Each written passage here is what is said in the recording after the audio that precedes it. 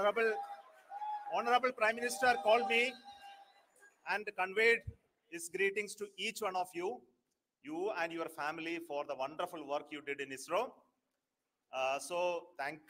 Thanks are to him for the support that he is giving to us for missions like Chandrayaan 3 and the missions that are in the offing. I think that's a great word of comfort that we are receiving for pursuing the inspirational work that we are doing for the nation.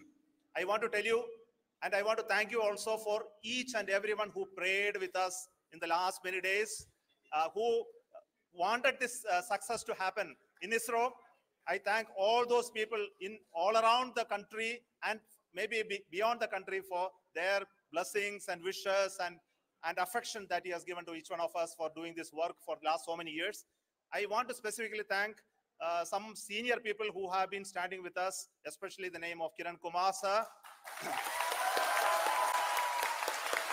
and Mr. Kamalakar, Sri Koteshwar Rao. They have been helping so much.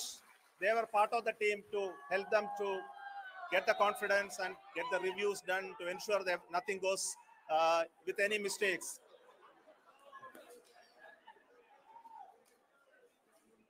And of course, this is not the work of us alone. This is a work of a generation of ISRO leadership and ISRO scientists. And this is a journey we started in Chandrayaan 1, continued in Chandrayaan 2, and Chandrayaan 2 craft is still working and doing a lot of communication work with us. And all the team that contributed to building Chandrayaan 1 and Chandrayaan 2 should be remembered and thanked while we celebrate Chandrayaan 3. And this is an incremental progress and definitely a great, huge one it is. And thank you so much for all the support and work that you have done. Thank you.